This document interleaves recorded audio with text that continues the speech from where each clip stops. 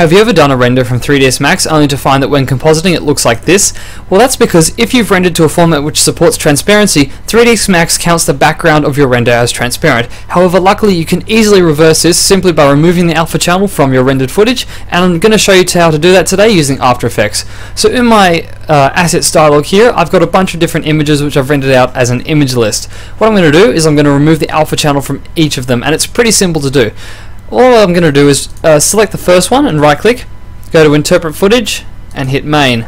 This brings up our Interpret Footage dialog. You're just going to go up to the alpha area and make sure you hit Ignore. This will remove the alpha channel from the footage.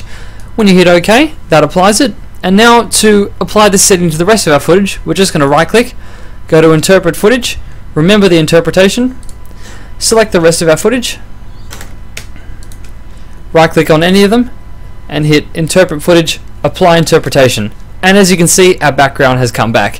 This has been JDosX, and this is an extension of Mini-Tut Monday episode 5, where I talked about creating image lists from 3ds Max. If you want to check that out, you can check the link out right there, or you can check the link in the description, and thank you very much for watching.